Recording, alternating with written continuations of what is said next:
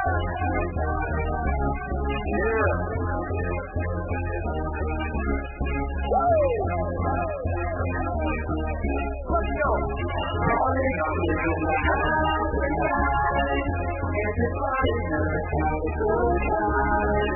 Sass Squad, welcome back to the channel. I know it's been a minute here on the channel since I posted anything. So while I was low rank, I thought it'd be a lot of fun to finally run my Hundo Party Hat Bulbasaur. Just to give you an idea of what this team is looking like.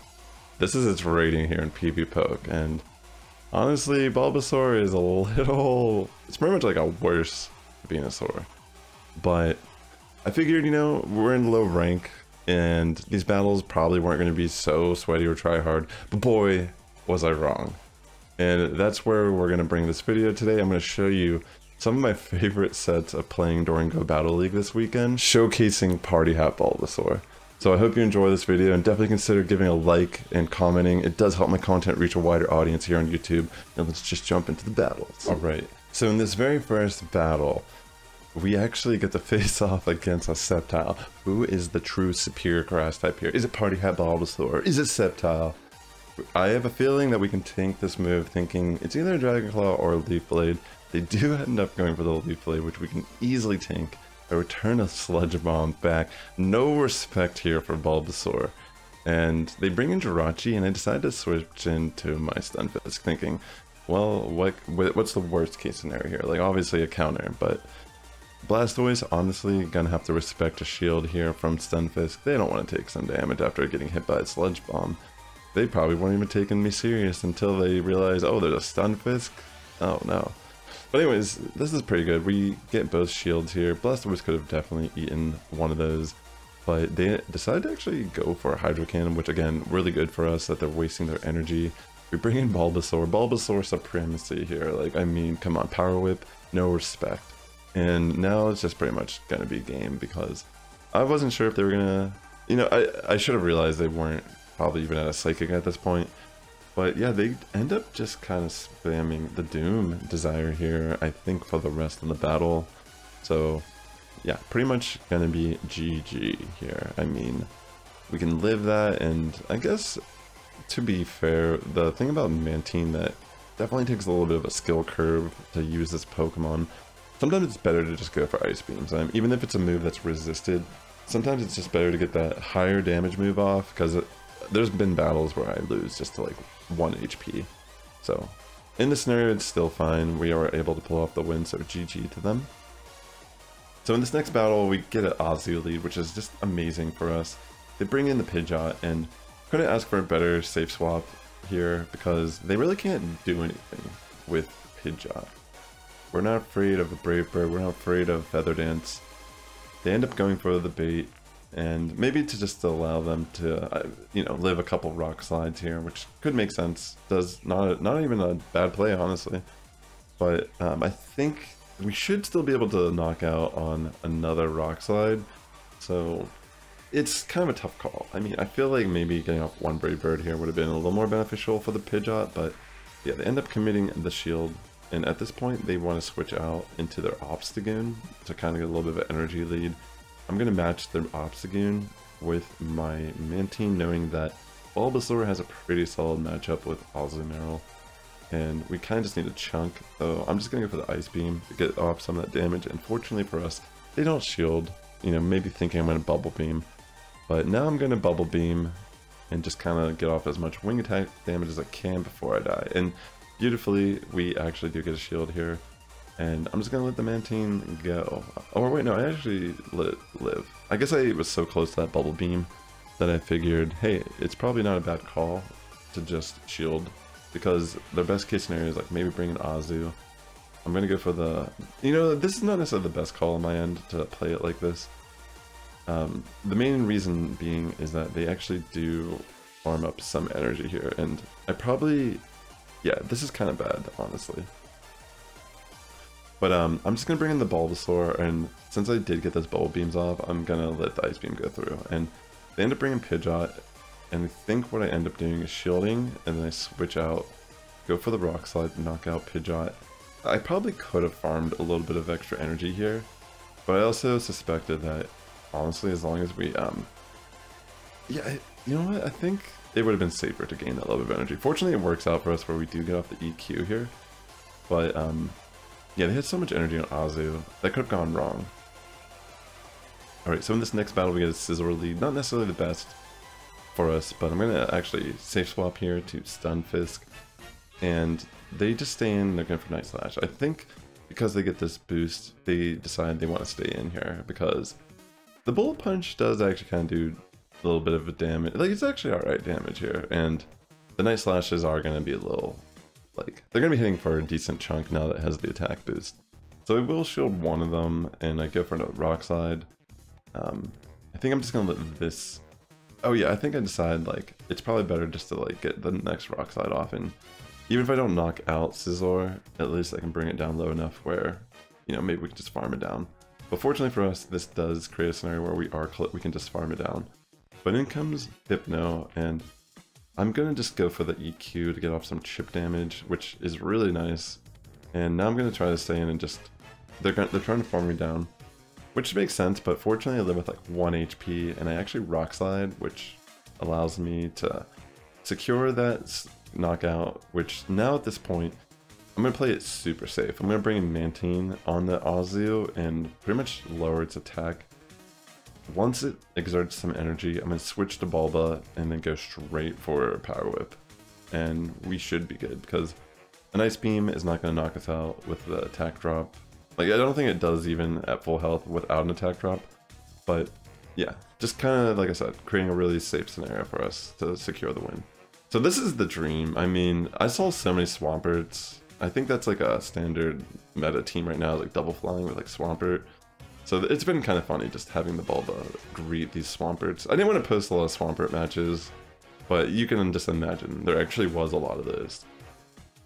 So we are against this Knockdown, and the thing about the Knockdown matchup is it actually can flip this now, that with the new wing attack buff. Especially with like an energy lead and such. I feel like that was a little bit of a slow switch on my end, but we definitely have to shield some of these Shadow Balls, because the scenario about this is a lot of times you just get down low enough where you can't really farm it, but I'm thinking that this is probably not the best IV knockdown, and it's just, we got lucky with that too, that it just happened to just be a Sky Attack. But I think because, I'm assuming it just isn't the best IVs, that's why we brought it down so low. It probably didn't have as much HP as a high rank knockdown. But yeah, that's pretty much what I was assuming in that scenario. And here, I just figured they're probably gonna go for the Feather Dance. Like, it just makes sense that they might not want to throw Brave Bird turn 1.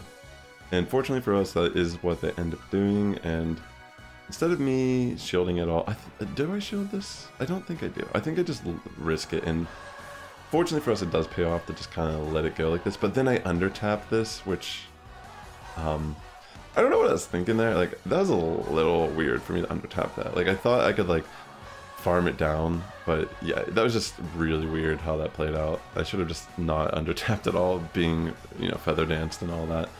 And, you know, there we go. It still kind of end up being in a good scenario because their move can't knock us out. Their Feather Dance can't knock out my Mantine because of the Bubble Beam. So, really weird scenario where I didn't get too punished for my bad call, but yeah, we can actually Vine Whip down Pidgeot now, which is super cool. So GG. So this is, again, I'm like literally playing my first battles. Like, I'm rank 2 right now. Like, this is insane. Like, this is like what I'm seeing. Like, I just thought it was crazy that, like, straight out of the gate, I was just seeing people running, like, legitimate Pokemon and, like, actually, you know, viable teams. So, yeah, I thought that was very interesting. Like, I don't know, are these people's alt accounts? Like, are these people in the same mindset as me? Like, I wasn't waiting to play during Go Battle Day. I just saw that there was stuff I can earn by just doing 10 battles. And then I just got, like, I started having a little fun running the Bulbasaur, so I just did a little bit more. But, yeah, this battle, it's pretty interesting how it plays out because, you know, I figured it might have Thunder Punch. It does seem like upon playing this out, it is revealed that this Hypno is double elemental, but yeah, actually it's kind of crazy because if I would have maybe thought like, oh, I'm gonna safe swap to my Mantine on the Hypno instead in this type of fight, I could have secured the win, and you're gonna see why I can't win this battle very shortly. But again, this is like, Let me see. Yeah, like this is like actually like a good team, you know. I feel like it's a 1463 Shadow Swampert, so this person's definitely like on a budget still. You know what I mean? Like they're running a budget type of team, but the picks are still relatively good, right? Like the Hypno is actually 1496, which is solid, I assume. I don't know. It could be deceptive IVs. I mean, CP also. But yeah, they're running a Bastiodon, which if I'm looking at it, it doesn't look like it's not maxed, right? I think it's like 1300 something, 1390. But I'm like, this has to be potentially maybe like an XL that they're building. And to be fair, it doesn't really matter that much if it's maxed or not. But yeah, I like seeing a Bastiodon on my rank 2 battle, like that's kind of crazy. Or maybe it's not crazy. But yeah, let's jump into some more battles here. So in this next battle, we lose the lead to a Hypno, and I'm gonna safe swap into my Stunfisk. And they opt to stay in for a moment. I think they're running Fire Punch. I'm guessing that's like a very common move. It's been a while since I've played any Go battle. Like I took a little hiatus for a couple months just because I needed some time to focus on other stuff. Let's see. Yeah, so yeah, they're just throwing the Fire Punches, and in comes a Survivor. Or Superior, excuse me, not Survivor. What am I saying? Superior. So yeah, we're just gonna not shield, and it is a Leaf Tornado, so we can actually live that. And I will bring in Mantine, knowing that the wing attack damage is actually going to be really nice here. And I will probably just let the first Frenzy go through. I'm okay with it. Gonna build a little bit of extra energy, go for the Ice Beam, and yeah, that's gonna knock out. So in comes the Hypno again, and I'm gonna go for an Ice Beam. I'm not gonna mess around here and go for a Bubble Beam. I'm just gonna try to chip some legitimate damage here. And that does work out pretty good, but now we're in a weird position where it's like, what do I do here? So I just bring in the Stunfisk, go straight for the Rock Slide. They make a great call to catch it, but at the same time, is this really the best call? Because now I can just remove their Bastiodon with the Earthquake. Like, isn't this crazy? Like, another Bastiodon. But, yeah. Come in with Bulbasaur, and it's kind of a tough matchup at this point. I don't know if I can get to it fast enough. I'm pretty sure that the Fire Punch just knocked me out at this range.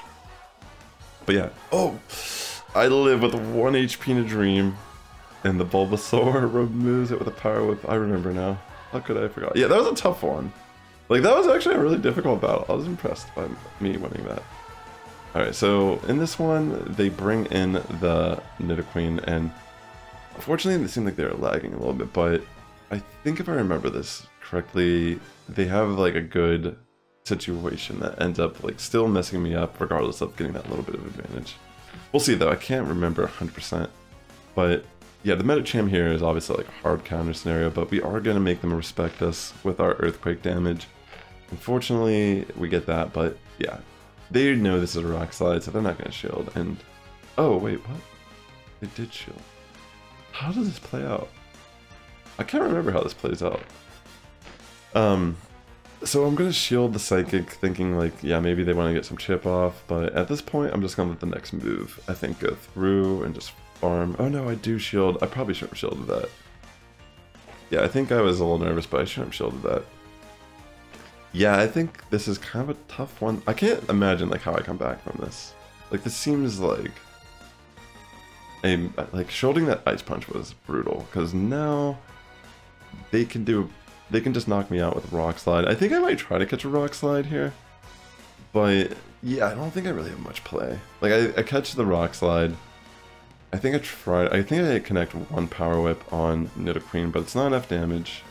And I think like the Stunfisk will outpace to a Rock Slide here. I think that's how this plays out, if I remember correctly. So I go for Power Whip. Yeah. I tried to remove this right away because, you know, can't really do much. Yeah, that's game. Kind of get knocked out here. I think I got scared and I went for the Bubble Beam, but the Rock Slide's gonna knock me out. Yeah, there was nothing I could do, like, realistically in that scenario. Like, even if I living that from Bubble Beam doesn't do anything. But yeah, like, maybe the shield scenario could have been a little bit different, because I think just having one shield for the end could have been alright.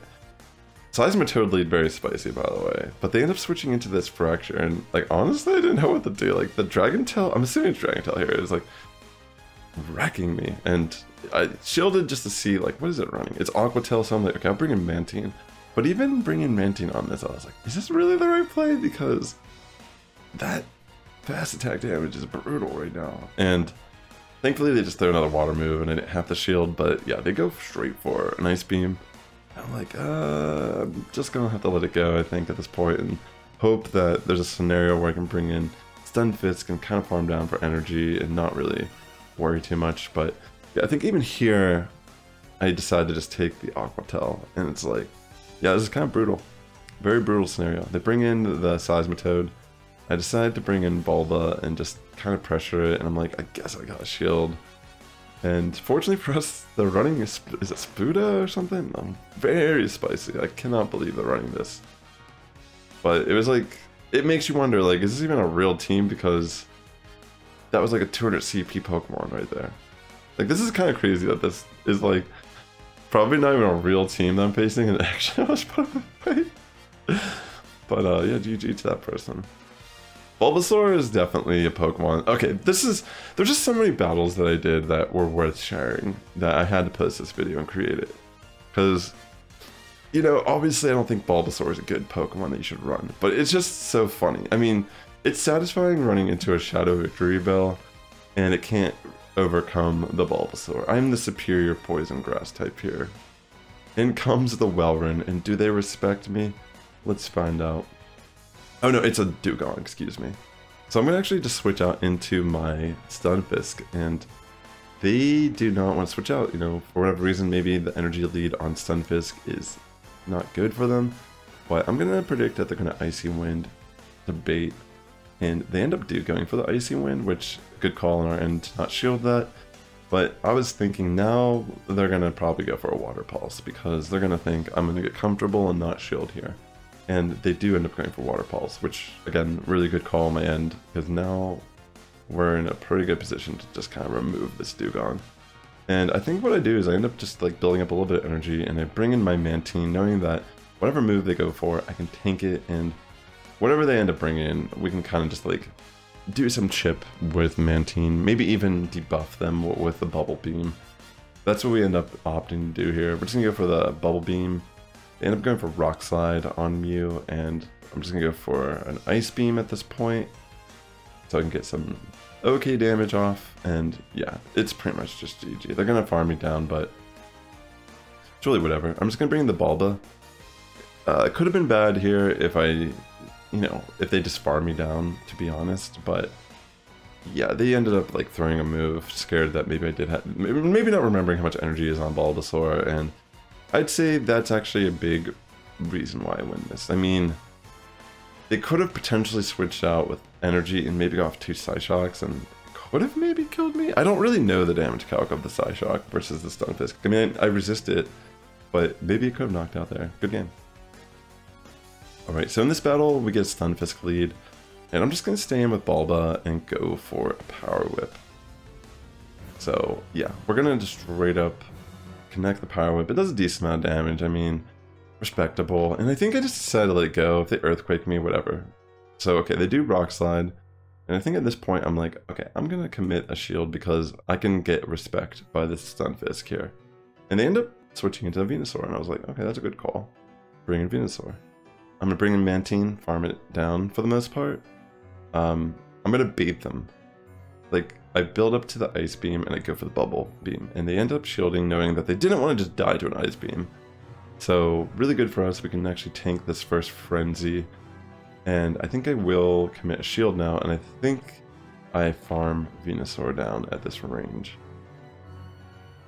So with that being said, in comes the Stunfisk, and I probably should have just went for Ice Beam here, but I can't remember if they shield or not. Yeah, they don't shield there, and I feel like, yeah, I should have just gone for the Ice Beam. But in comes Lantern. We are just going to go for Bubble Beam, and we bring in our Stunfisks. So this is super good because the Surf's not going to hurt as much as it typically would, and we will be able to like threaten this Lantern. They have to respect the Earthquake, and they don't respect it, so their Lantern just goes down, and at this point there's really nothing they can do. I mean, between the Bulbasaur being in the back as well, they're just gonna get fast attack down. So that's just GG. So I thought that was pretty funny that this person is actually running almost like a very similar idea or team, but their Bulbasaur just kind of like did not help. I mean, their Venusaur got disrespected by a Bulbasaur. So that's the main reason why I wanted to include this set. GG's, by the way. Alright, so this is the final set that I'm going to showcase here on the video today.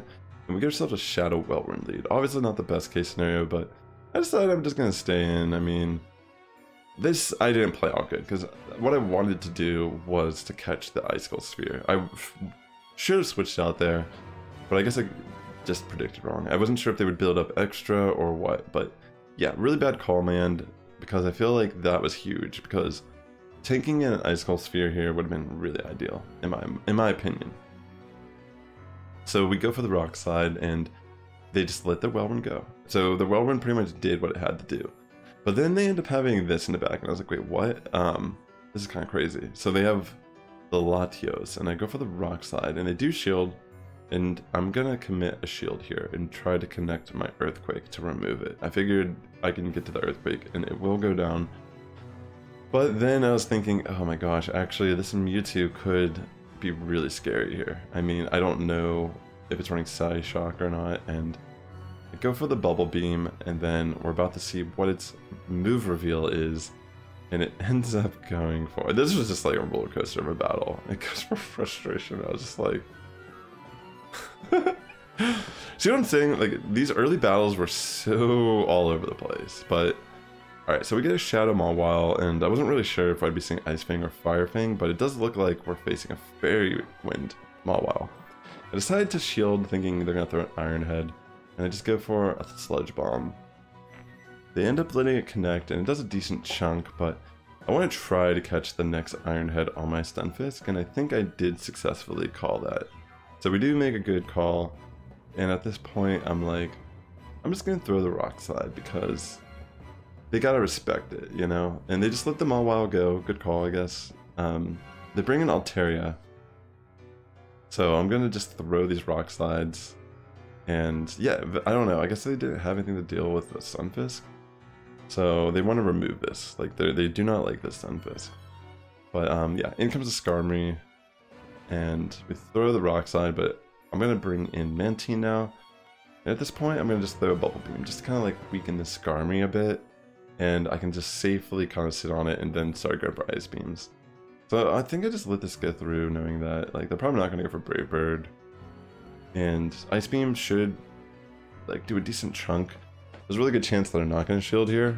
And Ice Beam connecting will bring them into the red, which allows us to kind of just like not shield. And oh, actually, I think I was thinking shielding was actually a pretty good decision here. I don't remember if they shielded this or not. Yeah, obviously it would have been better if I actually threw Ice Beam, but I'm not sure if they were counting or if they just weren't afraid of the Ice Beam for whatever reason. But yeah, we threw a Rock Slide. They do shield, and this is actually kind of an insane battle because this could be a loss. This could so easily be a loss for us if it doesn't play out to the point where we can like outpace the Altaria to a move. So I brought in Bulbasaur hoping to just remove, like expend all the energy the Altaria has, and fortunately for us, they actually were afraid of Mantine, and they do switch out. And then because of the switch out scenario, thinking they were going to catch an Ice Beam, they end up just feeding us the energy we need to actually knock out Altaria. So fortunately for us, that worked out really nicely. Alright, we get a Swampert lead. Super good for us. I mean, they end up switching to Air Slash Tropius, and before I switch out, I'm going to grace this Tropius with Sludge Bomb, and then I'm going to switch in my Stunfisk. And I figured we could probably build a little bit of extra energy and just tank like a Leaf Blade or two if we really had to. I probably could have played that a little bit different, but yeah, I think I decided like, you know, I'm just going to farm down. I'm just going to take the next Leaf Blade and just have energy for the Swampert to throw Earthquake. Swampert still has to respect the Stunfisk here. So this is pretty solid if they shield, which they kind of have to. And then they end up just throwing Hydro right away, which again, super good because now we can just bring in Bulba and kind of do our thing. They end up having a Piloswine, and I just brought in Mantine because I felt like this is just solid. We can double beam the Piloswine down. We're not really too scared here.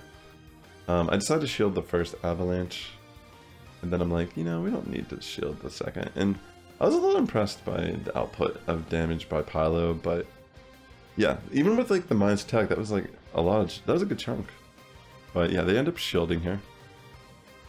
And I was thinking, wow, that's actually kind of crazy, but I felt slightly confident that like with that scenario I was going to be able to live, but I was like, holy, I barely lived, and fortunately I was able to pull that off, because holy smokes, that was actually kind of insane that I lived with 1 HP. I feel like potentially I was still good. Like maybe I could have farmed down the Vine Whip and then still just got the Power Whip off, like shielded the Swampert. But yeah, that was really crazy. GG. And in this next battle, we get an Umbreon lead, and honestly, I kind of misplay this if I remember correctly. So they did a good job of like kind of just like switching out and like messing up the clock, because I didn't really need to throw a move there. It was a little unnecessary of me. In fact, I probably could have just let this go, but what I wanted to do initially was try to catch a Sky Attack on Stunfisk. And I think like the way I played that was not the most optimal. It became very sloppy really fast. So I built a decent amount of energy up a Bulbasaur, but that might not even really help us out later in the fight. And now we're just kind of down bad, because we weren't able to remove the Altaria when we had the chance, because the switch timer is all messed up. We end up just getting one-shot by the Swampert at this point. Yeah, this is just not good, if you ask me. They end up shielding this, which I thought was very strange, but we are going to be able to remove Swampert. But yeah, I just didn't think this was like the best scenario, because now at this point, what can we possibly do? They're going to Sky Attack us. We're going to try to just remove the Altaria with the Ice Beam. And I think they might have Azu in the back, or oh no, it's the Umbreon. Yeah, with this, it's way too spammy, and it's going to be outputting too much damage that we can't tank it. Going for a Bubble Beam isn't going to save us or do much here, to be honest. And yeah, like I said, just the initial lineup where I like kept in Bulbasaur a little too long on Altaria was a little messy. Having that shield advantage here could have maybe been beneficial. You know, maybe we could have gone for at least 2 or 3 Bubble Beams before we had to start tanking them to the face, but yeah, obviously not really the best case scenario. And I feel like, yeah, again, like if I could have caught that Sky Attack and maybe aligned, like that switch timer would have been a little more aligned too, also, because I kind of stayed in to gain that energy to equal what was going on. But yeah, this is the final battle, and this is just not even a serious one, but yeah, I just wanted to thank you all for checking out this video, and if you're new here, definitely consider subscribing. But I just wanted to say I really appreciate people still being here and subscribe to the channel. And with that being said, the Sass Squad's getting stronger each and every day. Good morning, evening, afternoon, we tune in. I'll catch you in the next one.